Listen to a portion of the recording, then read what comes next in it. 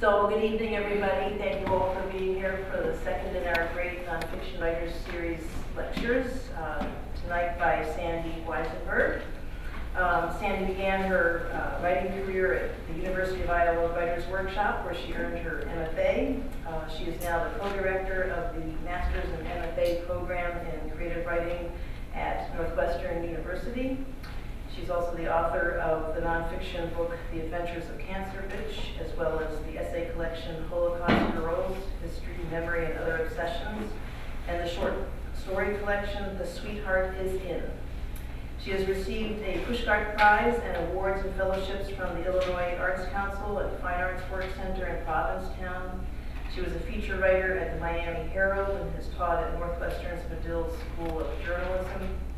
Her work has appeared in dozens of anthologies as well as magazines such as The New Yorker, Valshares, Michigan Quarterly Review, and Creative Nonfiction magazine.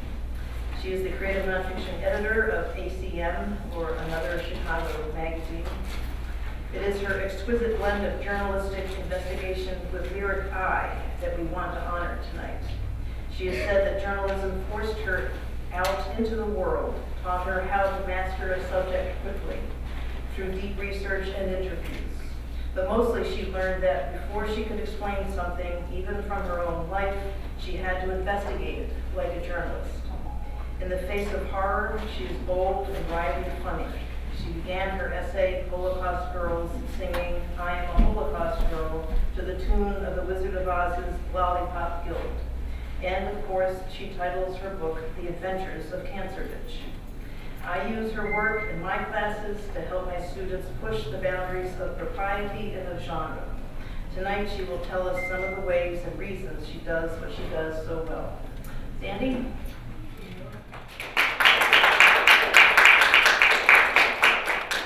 All right, I'm going to make sure the mic is in the right place. Is this right? I don't need to move mine. Okay. All right, thank you so much, Beth. I told Beth when she emailed me out of the blue, sorry, just want to get the time here so I don't go over. Okay. When Beth emailed me out of the blue, I told her that I wanted her to do a favor for me. I said that when I was in high school, I applied to Brown and I was put on the waiting list. And I wondered if she could look up and see what number I had on the waiting list. And she didn't do that. But anyway, what I'm going to do is present something in 13 parts, unless I counted wrong, but I think it is 13. And so I will start, and it's called Creative Nonfiction Without the I. 1, I do not lecture. I'm up here at the podium, but I will need some responses from you later. I'm telling you at the beginning so you can get used to the idea. This is called Creative Nonfiction Without the I.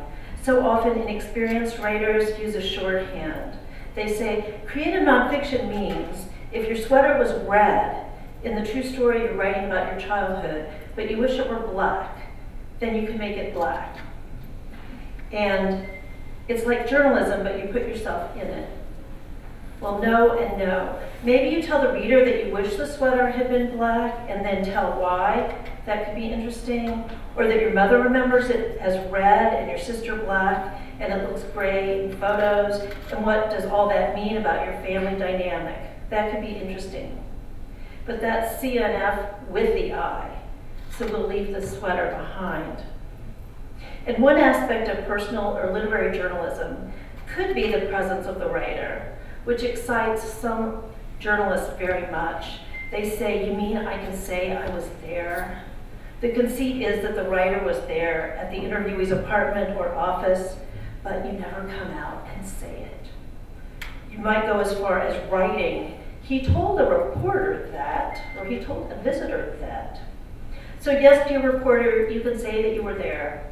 But the most important thing, what makes literary journalism interesting, is that the writing and voice and point of view and structure are original and artistic. I tell my students that CNF is whatever I say it is, and the I changes all the time. Some of the I's are teachers, some are also writers or editors or publishers or talk show hosts or the twittering masses. All around the country, graders are exchanging definitions and arguing over them and the parameters of the genre, and there's some overlap, but not complete overlap. My definition is factual writing that makes it clear to the reader what has been documented and what, if anything, is speculation. It's important to my sanity that I know what really happened, even if I'm receiving an admittedly subjective report.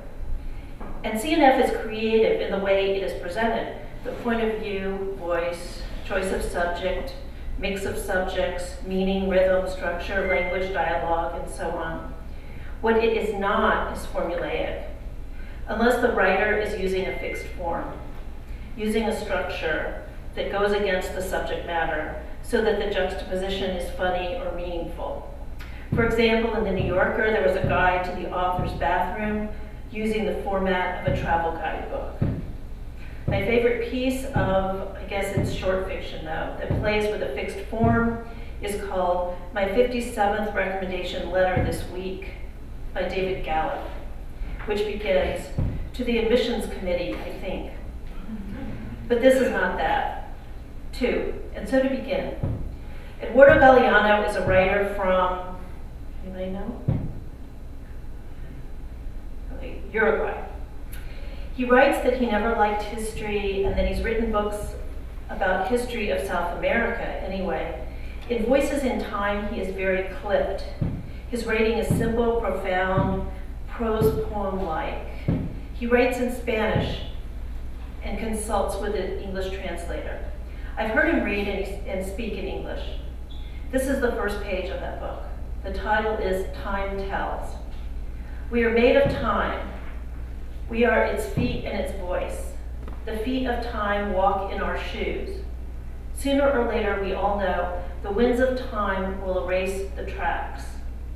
Passage of nothing, steps of no one. The voices of time tell the voyage. And there's a similar, in a way, kind of a similar piece that comes next, and it's called Footprints. A couple was walking across the savannah in East Africa at the beginning of the rainy season. The woman and the man still looked a lot like apes, truth be told, though they were standing upright and had no tails. A nearby volcano, now called Sadaman, was belching ash. The rain of ash preserved the couple's footprints from that moment through time. Beneath their gray blanket, the tracks remained intact. Those footprints show that this Eve and that Adam had been walking side by side. At a certain point, she stopped, turned away, and took a few steps on her own. Then she returned to the path they shared. The world's oldest footprints left traces of doubt. A few years have gone by, the doubt remains. So he is extrapolating. He sees the footprints maybe in a book or maybe on site, and he surmises what happened. There's a short narration. They're walking, there's the volcano, there are their tracks. The last paragraph is interpretive. 3, do you know the voice of Andre Codrescu? Yes, no? Okay. Oh, sorry. Oh, okay. Okay. See, I was afraid I would knock someone out. Okay. Anyway, he was on public radio all the time. He's originally from Romania, and he lived in New Orleans, and maybe he's still there. This piece is from The Devil Never Sleeps and Other Essays. It begins with 2 phenomena. 2 new establishments have opened in the neighborhood, both of them emblematic of a new status quo in America. The first sentence gives us a fact in the first clause and a leap at meaning in the second. There are 2 new establishments. They represent a new status quo. He builds tension. We read the next sentence or keep the radio on to hear the next sentence. What are the 2 new establishments? They are, he tells us, a cigar cafe, and he describes it throughout the rest of the paragraph. The second is a dog bakery. He describes it too. And he goes on in the last paragraph to combine the two in a fanciful way. The dog ladies are, it seems to me, the natural mates of the cigar chompers across the street. Their belief is that their dogs defend them from crime, but stylishly, because the dogs, in addition to eating pastries, are pedigreed and come formally in every shape, from accordion pleats to taut mauves. The cigar smokers dream of an economy where such luxuries are affordable, and safety does indeed come in many shapes. Meanwhile, the band plays on, the dog catcher is on the run, the market is on the rise, and the heat means nada to the cool. It is not personal except in the aside, it seems to me. And it's not an ending you would expect. It's not a traditional ending. He surmises what the dog ladies think and what the cigar smokers dream. And I think this is permissible because we know that he is surmising. And he takes us to an entirely new place at the end. 4. Louis Menand takes something that is in the news, something reported by NPR and the New York Times, and riffs on it in the New Yorker comment section. The news is that there's a new ringtone that people over the age of 20 can't hear. Sorry. We often say a piece of writing is expository, as if it's a bad thing, because everyone must show and not tell. This is true much of the time, but the reason we like CNF so much is that we can express our thoughts, we can follow our thoughts, you can follow our thoughts by reading them. The journey is in the mind. Menand uses the new ringtone to explore the diminishment of faculties that we experience as we age. He begins. There is a new cell phone ringtone that can't be heard by most people over the age of 20, according to an NPR report. The importance of this, he writes further down, is it is that one more way for middle-aged people to feel that they're losing it has been discovered. He ends self-consciously but effectively.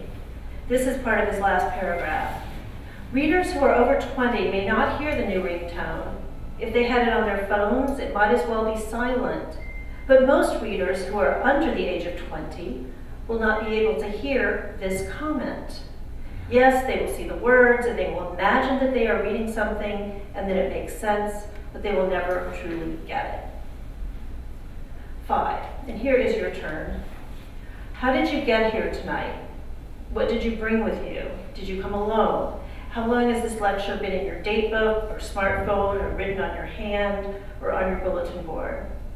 Was it a casual decision to come or something you've been thinking about? Why did you come? Was it an assignment? Interest? Once I read at a Catholic university and people got culture points for coming to hear me. So I don't know if you do that here, probably not. Was there a deeper wanting to become a writer or to become a better writer or to hear and see a writer that you've read? If you were just writing about yourself tonight, it would be easy. You wouldn't have to move. You don't even have to ask yourself because you know. But ask the people behind and in front of you and to the side these questions. I'm going to give you like 2 minutes and just ask people why they came and if they came by themselves and where they came from, etc. So people are kind of scattered, so you're going to have to improvise somebody.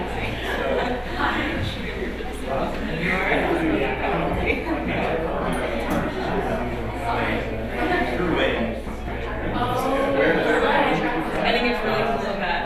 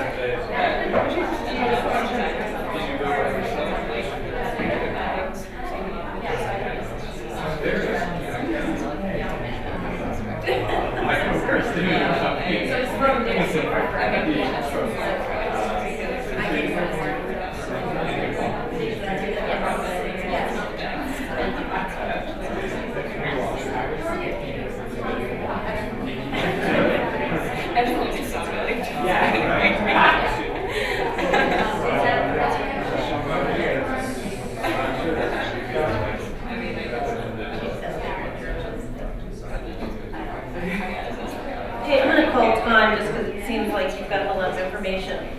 Okay, can I have somebody say what they found out about someone? Yeah. Robert came from Rochambeau, which I can only assume is a restaurant, but I should have asked. No, it's a street. It's a street. Okay, there's a city in France. It was a general who helped us push the British out of Oh, thank you. We were forever grateful. And then it gets. Ooh. All right. The reason I asked you this is because it relates to what I'm going to read to you. This is from the Colossus of New York and by Colson Whitehead. And he's observing the Port Authority. And he says, they're all broken somehow, sagging down the stairs of the bus. Otherwise, they would have come here differently. The paparazzi do not wait to take their picture. Barricades do not hold back the faithful. This is the back entrance after all. So he's drawing a conclusion. He's opining, he's judging. He lets us know what he thinks of these people without using the I. And he's not objective. And even from the second and third words, you hear they're all broken. He tells us what Port Authority is like by partly telling us what it is not like. And then he continues observing and extrapolating. In the parking berth, it is anticlimactic. A man in goggles records the time of arrival. The baggage handler huffs into his palms, one job closer to punching out. Thousands of arrivals every day, they won't stop coming. Different people, but all the same. They try to sneak by with different faces, but it is no use. They step down the grooved steps, clutching items, and the attendant lugs the bags out of the bin, looking for handles. They get excited and jostle. Is someone going to steal their bags? They have all heard the stories. One of them has a cousin who came here once and was a victim of street crime. He had to have the money wired so he could get home. And that was the last time their clan went to New York. There is a thing called three-card Monte, out to get you. They have all heard the stories, and they all come anyway. The bags thud on concrete and get taken. So, he's got some general stuff. They're all broken, and he's got the individual stories. And we can think that he interviewed them. I don't know if he's just knows enough about Port Authority and people coming to New York that he's talked to enough people in his life that he can say these things. So if you had to make general statements about tonight, like they come here for X, can somebody come up with a sentence? They come here for culture points. Do they? Okay. All right. And if it was a focus on individuals, like one person, yeah. To expand our knowledge of creative nonfiction. Yeah. Individual, Yeah. yeah. Okay. So give yourself. Okay. All right. This is number 6.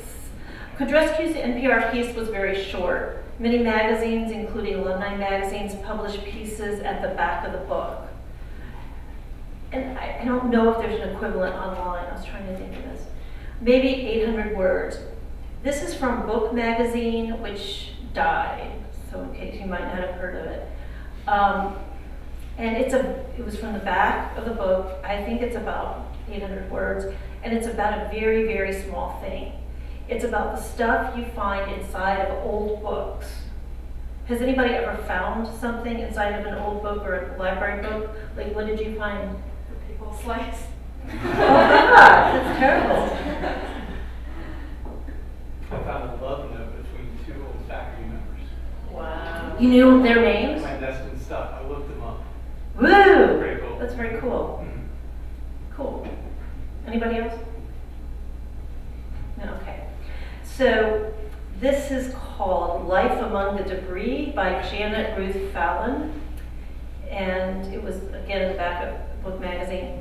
People lose themselves in books all the time. That's supposed to mean they're so engaged that they lose track of time or forget to eat.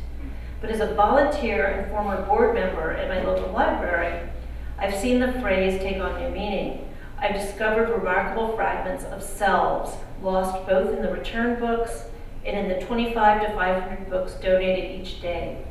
People are revealed in astonishing, hinting ways by the things they leave behind. Unlike messages in a bottle, whose senders desperately long for an audience, the flotsam and jetsam tucked into books tell secrets never meant to be told. They are a keyhole. You can peek into closed curtain lives. And the rest of the piece is some examples.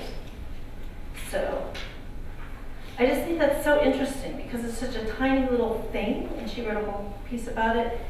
And she's really talking about, you know, the joys and limits of imagination, and deeper down it's about traces and what we leave and what others might find and what others might think of us after we're gone, or at least after we've left the book.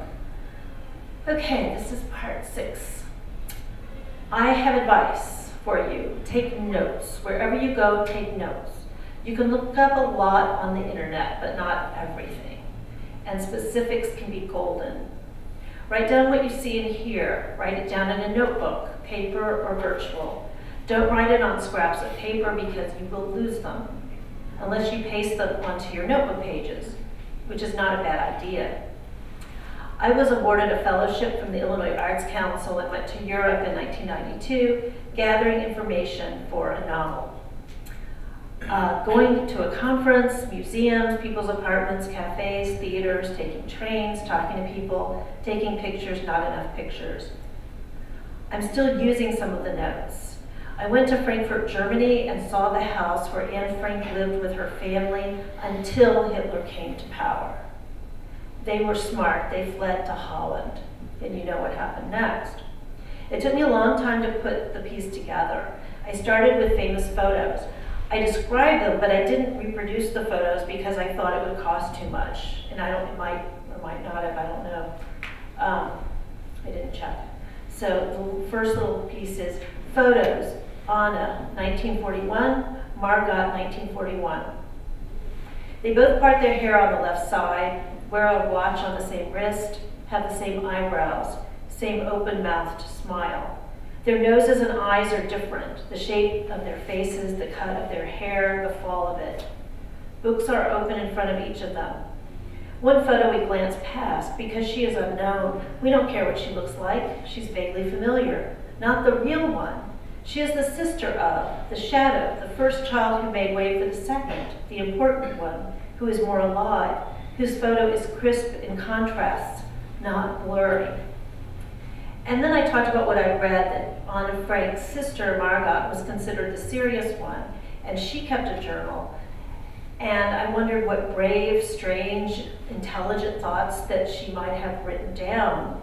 And I speculated what she might have written because her journal was never found. And I gave an opinion about why we like Anna and Margot Frank.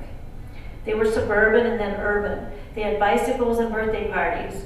We know how to put both of those things together, or whom to call to arrange them. The girls were just like us, the thrill of the avalanche missed. Not that we would ever sacrifice someone else. I copied a list of French vocabulary words that I saw at the Anna Frank house in Amsterdam. I described the house in Frankfurt.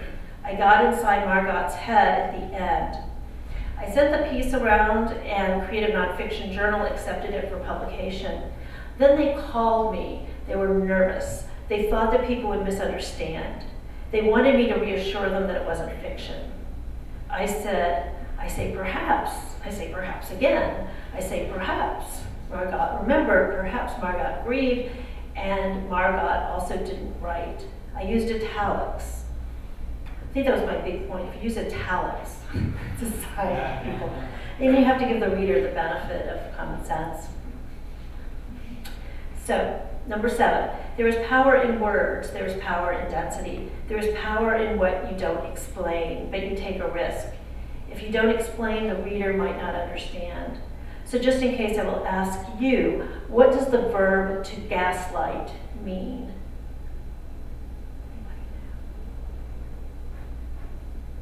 Nobody gets a reward. Okay. It was a play. There was a play in 1938 by Patrick Hamilton in England. And when it came to the US, it was called Gaslight. And it was about a man who is trying to drive his wife crazy. And she notices the gaslight, they have a gaslit lamp, and she notices it like changes. It's like shadowy and then bright, shadowy and bright. And he's like, oh no, it's not changing at all. And it is that way because he's in another part of the house looking for some kind of treasure, and he's a really bad guy. So for a while, the American film came out in 1944. So around that time, people thought about that, and they made it to a verb. Okay, so Adrienne Rich, who was a young teenager when the movie came out, uses the word, which is perfect for the second wave of feminism. Patriarchy has been trying to hoodwink us. We have been brainwashed to believe certain things about ourselves. And Rich, at a Women's Writers Conference in 1971, puts together a talk about lying. She finishes it 4 years later. Her piece is called Women in Honor, Some Notes on Lying. And notice they're called notes. And this is an important form to remember, that you can write a finished piece in the form of notes, as long as it forms a complete work, as long as there's rhythm and movement among the pieces. She wrote that she wanted to break silence between women. She begins with a fragment. It's a good idea, if you're going to have sentence fragments later, that you start with them, so that people will be used to them and not surprised later. And her essay begins, the old male idea of honor, a man's word sufficed to other men without guarantee. Our land free, our men honest, our women fruitful, a popular colonial toast in America. Male honor also having something to do with killing. I could not love thee, dear, so much, loved I not honor more. From Lucasta on going to the wars. Male honor as something needing to be avenged, hence the duel. Women's honor something altogether else, virginity, chastity, fidelity to a husband. Honesty in women has not been considered important. We have been depicted as generically whimsical, deceitful, subtle, vacillating, and we have been rewarded for lying. Men have been expected to tell the truth about facts, not about feelings. They have not been expected to talk about feelings at all. Yet even about facts, they have continually lied. We assume that politicians are without honor. We read their statements trying to crack the code, the scandals of their politics. Not that men in high places lie, only that they do so with such indifference, so endlessly, still expecting to be believed. We are accustomed to the contempt inherent in the political lie. Another thing I want you to know, this is I guess number 8, that you can mix point of view in a piece. And this is from I Will Send For You or I Will Come Home Rich by Richard Rodriguez. And he's talking about a universal experience that Mexican men go through, not all, obviously, when they go up to the north and sneak into the country. And then he talks about him and his father, and then he talks about himself, and then he has history, so he just does a lot of different things. And it starts out in second person, which I like a lot. I know some people hate it, and they just won't read anything in second person. You stand around, you smoke, you spit, you are wearing 2 shirts, 2 pants, 2 underpants. Jesus says if they chase you, throw that bag down. Your plastic bag is your mama, all you have left. The yellow cheese she wrapped has formed a translucent rind. The laminated scapular of the Sacred Heart nestles, flame in its cleft. Put it in your pocket inside. Put it in your underneath pants pocket. The last hour of Mexico is twilight, the shuffling of feet. Jesus says they are able to see in the dark. They have x-rays and helicopters and searchlights. Jesus says, wait, just wait till he says. Though most of the men have started to move. You feel the hand of Jesus clamp your shoulder, fingers cold as ice. Venga, corre, you run. All the rest happens without words. Your feet are tearing dry grass. Your heart is lashed like a mare. You trip, you fall. You are now in the United States of America. You are a boy from a Mexican village. You have come into the country on your knees with your head down. You are a man. And there's white space. And white space can never be overestimated. It's a great, wonderful thing. Also asterisks. Papa, what was it like? I am his second son, his favorite child, his confidant. After we have polished the DeSoto, we sit in the car and talk. I am 16 years old. I fiddle with the knobs of the radio. He is 50. He will never say he was an orphan there. He had no mother. He remembered none. He lived in a village by the ocean. He wanted books and had none. You are lucky, boy. And he wrote this to go with a series of photos.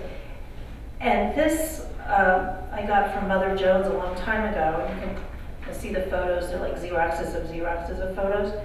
But it's also in a nonfiction collection of short pieces, which I think was put together just, by thinking, okay, now what's the word limit? Let's just take some of these pieces and put them in there. And I'm not sure if he did it or the editor did it. Okay, there's also something else you can do. You can write about yourself and your family by focusing on an object. And this first paragraph is sort of cheating because the person is in there. And it's called From Here to Poland by Nina Mehta. And what I'm going to do is give a bibliography to Beth, and I'm also going to have it online. And so if you want to read the pieces or other pieces I recommend, you can find them. Once, quite a long time ago, there was a Dutch sideboard that crossed 3 oceans. It had been purchased in Frankfurt, Germany when I was 2 years old, and my sister had just been born. My parents must have been in love then, because they had defied both sets of parents to marry, parents who worried that their respective child would wind up in the other one's country and would then, therefore, be lost to them. What the parents may or may not have known at the time was that both sets would eventually be proven right, but also that their children had already been lost to them before they met each other in an art store on East 53rd Street in mid-Manhattan, staring at a darkened arrangement of thin, erratic flowers in a painting by Oskar Kokoschka. So it really moves a lot in time. I mean, if you were to sit and look at that paragraph, it's like time and place is just moving. You can mix the personal and the political. You can change diction and tone, again, if you have white space, and tell the reader, okay, I'm changing. This is a piece I really love by Michelle Cliff, and it's called If I Could Write This in Fire, I Would Write This in Fire. And she grew up in Jamaica. And these are just a couple excerpts.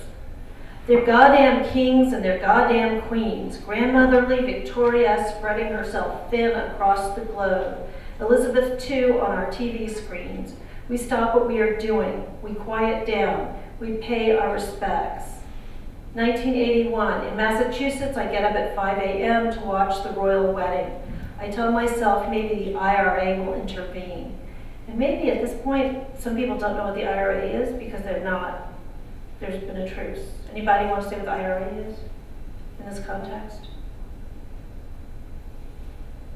Yes. We have our subject of the Commonwealth, right? Yeah. And they were doing some terrorist activities in London. Okay, sorry, kids. Okay. Okay. It's got to be, and also Bobby Sands was an IRA member, and he starved himself to death in prison. Okay, I tell myself maybe the IRA will intervene. It's got to be better than starving themselves to death. Better to be a kamikaze in St. Paul's Cathedral than a hostage in Ulster. And last week, black and white people smashed storefronts all over the United Kingdom. But I really don't believe we'll see royal blood on TV. I watch because they once ruled us. In the back of the cathedral, a Maori woman sings an aria from Handel, and I notice that she is surrounded by the colored subjects. To those of us in the Commonwealth, the royal family was the perfect symbol of hegemony, which is a word you learn in college. To those of us who were dark in the dark nations, the prime minister, the parliament barely existed. We believed in royalty. We were convinced in this belief. Maybe it played on some ancestral memories of West Africa, where other kings and queens had been, altars and castles and magic. And she's personal, and then she goes, we, and sometimes you really go out on a limb.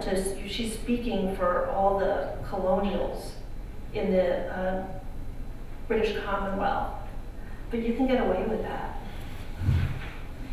And I think we're not bold enough most of the time. This is 10. I've been working on a book about the South, and in one part of it, I'm writing about an artist in Selma, Alabama, and he named himself the Tin Man, and it's because he had $10 in his pocket. And when they talk there, 10 is the same as 10. Okay, like people in the East Coast, they say Mary, Mary, Mary, 3 different ways. This is in Alabama, they say 10 the same way. And this is me, right? What is me and what is not me? The Tin Man drew and painted and made toys out of wire and cans and sticks as he was growing up, worked odd jobs and worked maintenance at a hospital until he was laid off. Then he cut down and hauled logs and fell from the truck, breaking his back. He was paralyzed from the waist down. He prayed. He prayed to God that he could be reborn, that he could create. And he told his friends that his life was changing. He promised God that he would give him credit, that he would teach others if he would be redeemed, and he was, which takes us back to the $10 in his pocket. He could use his arms and hands, and leaning over the side of the bed, he made animals out of wire. He painted. He felt God moving within him. He felt the duty to feel joy, though he does not say it that way.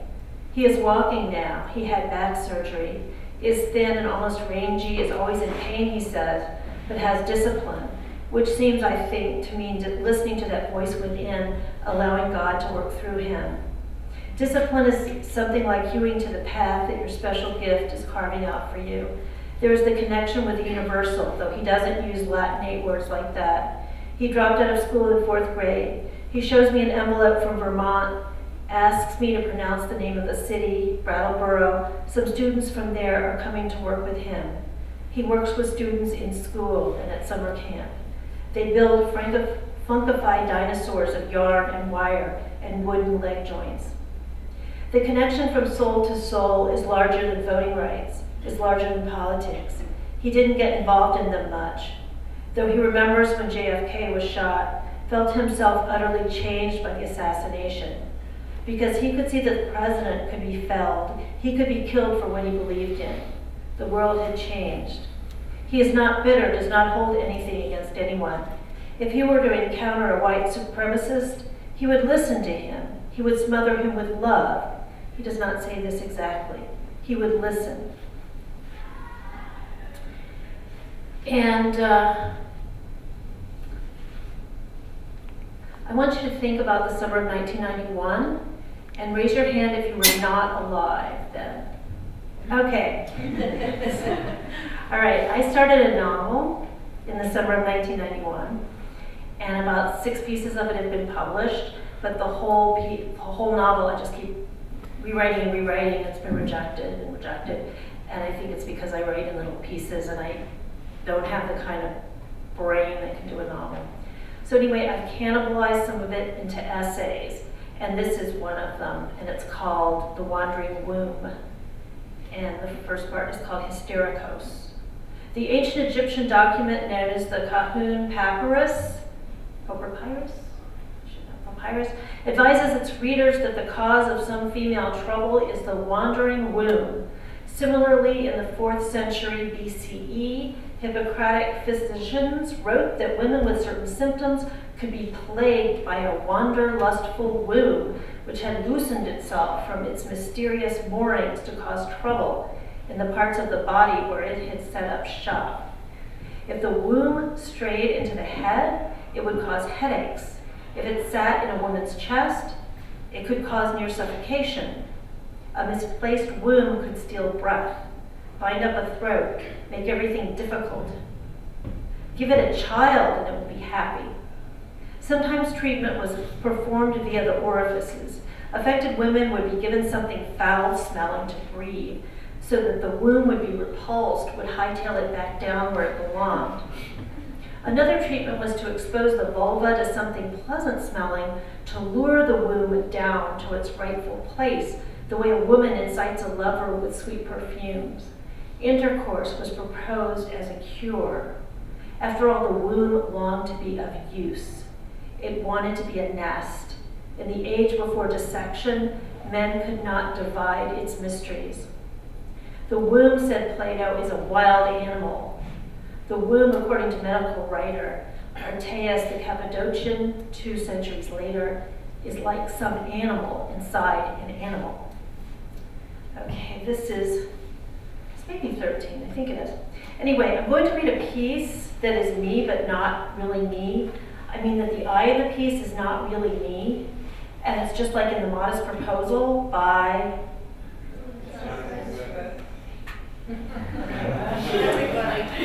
the narrator is not really Jonathan Swift when he says I in there. So, okay, and I mean, you can keep passing along while I'm reading. I love pink M&Ms. I eat them every day. If I eat enough of them, my cancer will go away, won't it? Isn't that what they promise? In the USA, we like our news and health and our donations sugar-coated. If I eat M&Ms and if I go on the Avon walk, do I get a free Avon makeover before setting out? All those cameras you see, I must look my best. It's important to look my best. That's why we wear pink ribbon in our hair. And oops, not all of us have hair. Then around our necks. And if I sell pink ribbon cupcakes and support the cause brownies, great for a bake sale or afternoon tea, the pink ribbon folks tell us, then I will be in the pink. The ingredients for support the cause brownies will make me healthy. If not, why would they be named after Susan G. Komen, who has a whole breast cancer foundation named after her? Oops, she's dead. She died of breast cancer. Maybe she died from eating these brownies. But how could that be? They're made with M&M's milk chocolate candies help fight breast cancer. Mixed with Snickers and brownie mix. Any brand, quick. Here's an opportunity for another multinational corporation to hop on the pink bandwagon. And a can of your brand name here, chocolate frosting. What could be more natural for us girls? We're made of sugar and spice. Even our out-of-control cancer cells are nice because they're pink, like us, aren't they? Remember to follow the recipe. We have to learn to follow recipes to be good cancer patients. And don't forget the final decorations. Decorations are important. Make a continuous ring of M&M's brand milk chocolate candies help fight breast cancer around the bottom of the brownies. Celebrate. Or instead of baking, you could read a book like Pink Ribbons, Inc., Breast Cancer and the Politics of Philanthropy by Samantha King, which says, as the Komen Foundation and its corporate sponsors continue to pump money into a research and education agenda that centers on uncritically promoting mammography, encouraging the use of pharmaceuticals to prevent breast cancer, and avoiding any consideration of environmental links to the disease, it becomes less clear whether they are not actually doing more harm than good. And I have to say, I wrote this in maybe 2007, and the Komen Foundation is doing more than just awareness now. They've gotten better. So I'm going to end there, and I want to disperse all the pink M&Ms. These are not officially breast cancer M&Ms. They're just pink M&Ms that I got at the store. So do people have questions? Yes, you can ask questions. Comments? They read whole of hospital. They're all writers. Questions? Okay, she's good. She's good. So Title IX, Girls Got Sports Equality. Okay, you have a question? Oh, yeah. I was just wondering if you could talk more about being shy and being a journalist. How do you overcome that in interviews when you have to ask harder questions? Or I mean, you know, it's gotten easier over the years, but when I went to Northwestern for undergrad, and I was in journalism, which was a separate school. There were like 5 different schools at Northwestern. And I hadn't been able to decide between English and journalism, and somebody told me before I got there, before I applied, that it's easier to move from journalism to English than from English to journalism, so start out in journalism. And there were times that I wanted to go to English, creative writing, because, you know, I would get up, I'd have to talk to somebody if they were mean, it was horrible, you know, and I remember even when I was an intern at a newspaper, like somebody was really mean to me, and I, you know, on the phone, and I started crying, you know, it's like, but it got better, and so,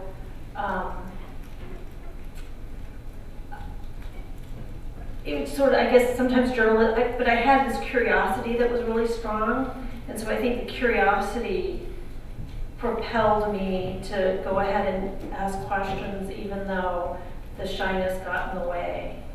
But it was hard, and I envy people who are just like naturally friendly and just naturally talk to people, you know? So, have you had a hard time talking to people? Or? Well, I guess, you know, sometimes when I'm doing campus activities, newspaper stuff, it depends on the day, you know, so I find that it's hard to keep that up all the time. I find myself to be a naturally shy person, but yeah, the curiosity keeps me going also, so thank you. Yeah. And you know what I think now, but I think it is important to talk to people, because I can't stand when, I'm going to offend people, I'm sure, but I don't like when I read an interview that was done over email, because I think it puts the burden on the person who's being interviewed, because they have to do a whole lot of work to make things, you know, to answer questions. And I think it's much better. Our program puts out tri-quarterly online, and I really encourage people to call the person and record it, because you can ask follow-up questions, and it's just more natural. And you can edit it later. And you can sound really stupid when you listen to yourself on the tape recorder, and you go, oh my God, I sound like an idiot. But it doesn't matter, because you're just transcribing it, you know? And you can edit it. So, any other questions? That was really wonderful, thank you.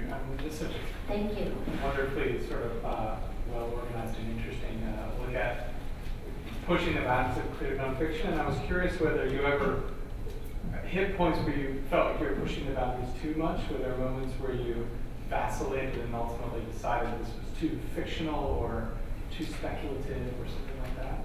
Huh. You know, in what I just read about the Tin Man, I wondered if I was, because I'm making judgments. Like that, this is what he says, even though it doesn't say it exactly. And then I was hoping I didn't sound like superior because he couldn't pronounce Brattleboro. But my point was that, you know, people are writing to him from Vermont, and they want to work with him, and he can't even, I don't think, conceive of Vermont, but he's got this talent. So maybe making judgment.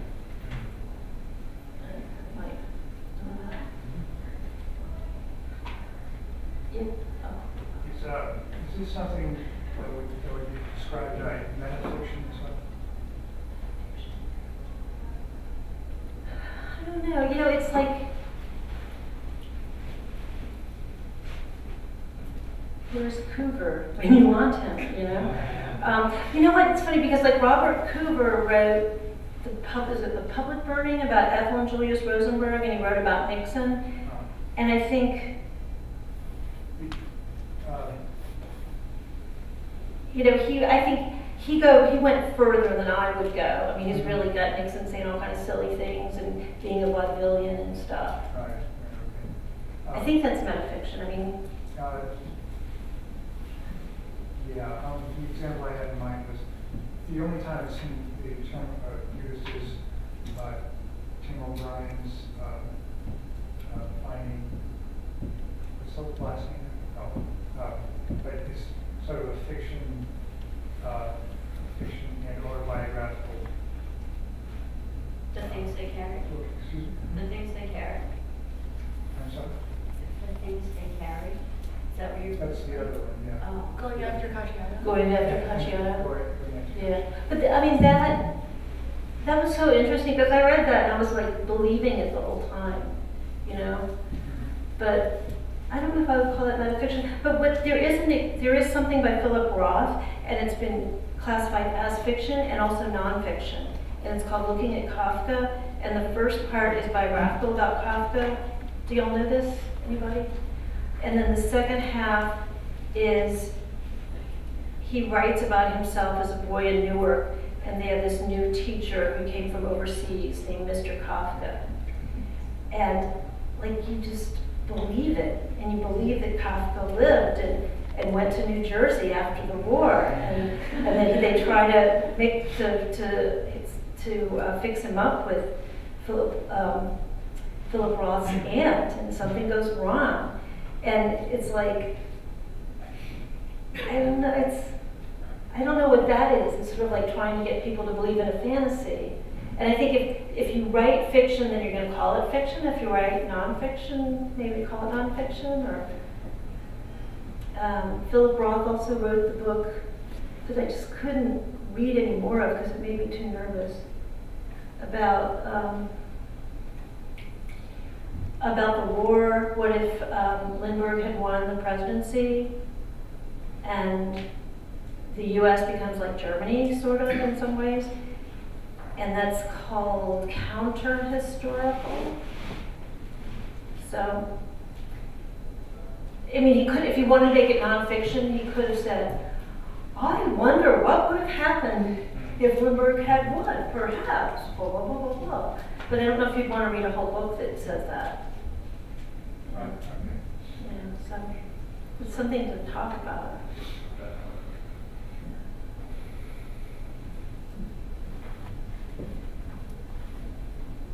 Yeah. Can you talk about how Cancer Bitch has been received? Especially in the illness community? Generally, I think people, what surprised me is some people who have different illnesses have said that it helped them. And I didn't write it to help anybody except me, because and I think a lot of times if you have like that kind of agenda, that I'm going to help people, it might not, come out as sincere. But, the title gave me some problems, like my stepdaughter's mother-in-law had breast cancer, but they didn't want to send her the book because she's very religious and would be offended just for the title.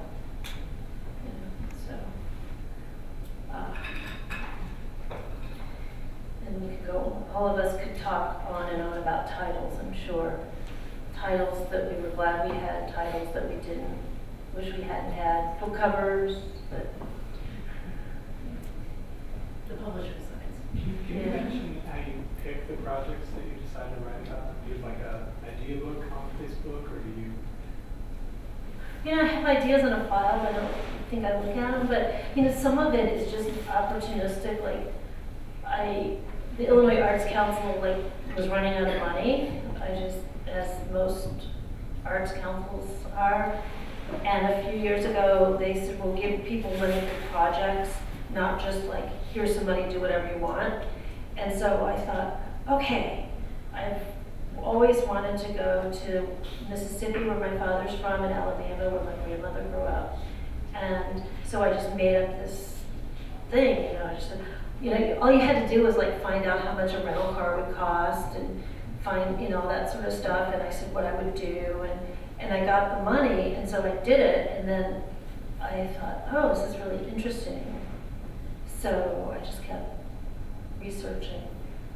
And right now it seemed too big to me because I'm feeling I need to say things about the South, and I keep reminding myself it's called, I think,